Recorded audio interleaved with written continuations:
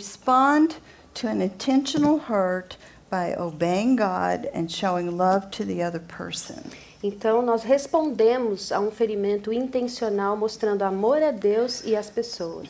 And thanking God for the test. E agradecendo a Deus por essa prova. In 1 Thessalonians 5:18 it says, "Be thankful for all things." Em 1 Tessalonicenses diz que nós devemos ser gratos em tudo. For this is God's will for you in Christ Jesus. Porque esse é o desejo de Deus para você em Jesus Cristo. So, thanking God for the test.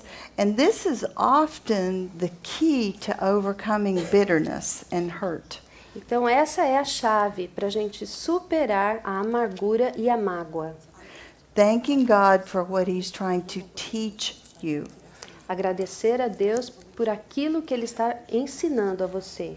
Thanking God for reminding you how much you need Him. Agradecer a Deus por Ele estar te lembrando o quanto você precisa dEle. You're not going to feel like thanking God, Você não vai ter vontade de agradecer a Deus, but we are commanded in Scripture to be grateful.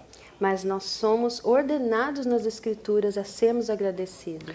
And then point number 4 on your outline, we overcome evil with good. E aqui no ponto 4, nós superamos, nós vencemos o mal com o bem. There is a command in Romans 12:21, do not be overcome by evil, but overcome evil with good. Em Romanos, há um versículo que diz: não te deixes vencer do mal, mas vence o mal com o bem. We do this by faith, not by how we feel.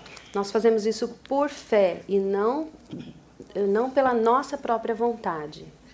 The other person may not deserve you doing something nice for them, Talvez a outra pessoa não mereça que você seja gentil com ela, but you will greatly honor the Lord if you respond with a righteous response. mas você vai glorificar a Deus se você dá uma resposta boa e justa para essa pessoa.